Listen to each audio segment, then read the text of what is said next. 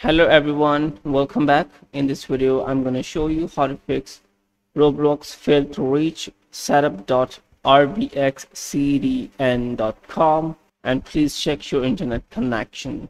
Let's get started. Guys, you are facing different error like failed to reach client setting or another error. So I will show you all settings to fix this error for Roblox. Go to search bar on Windows and type here Task Manager. Go to Task Manager and search for Roblox already running in the background. You can see Roblox game client. Right click and tasks, and Roblox and tasks, and search for another app already running in the background for Roblox.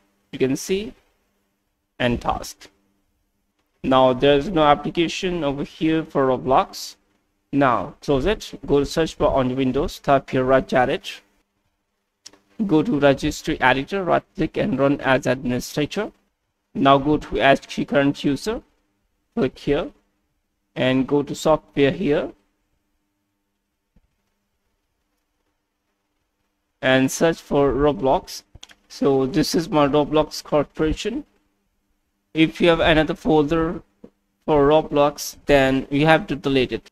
But before deleting, go to search bar on Windows, type here run, press enter and type here %local app data %.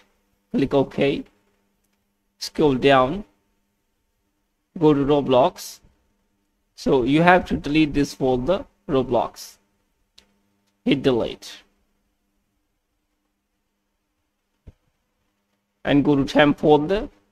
Scroll down, search for Roblox, hit delete,